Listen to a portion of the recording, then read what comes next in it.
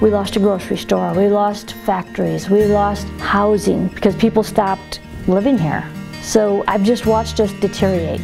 They left, nobody took over, nobody moved back in. Who wants to come back in when you see factories leaving?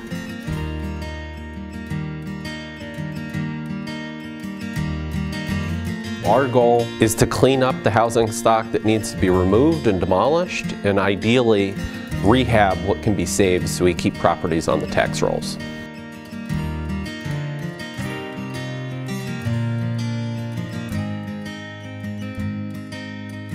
But this property is a health hazard, it's a trap for animals. The attic is full of raccoons.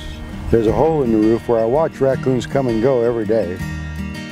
As one property like this is demolished, it inspires everybody for blocks and blocks to improve on their properties. The IHDA grant is paying for all of our project-related work.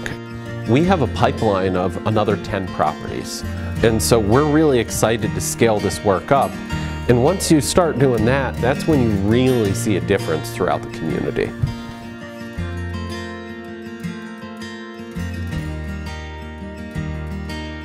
We don't want to lose this town. This is a great town. It's got a lot of good people. Without the grant money, we can't build. We got to take down so that we can rebuild.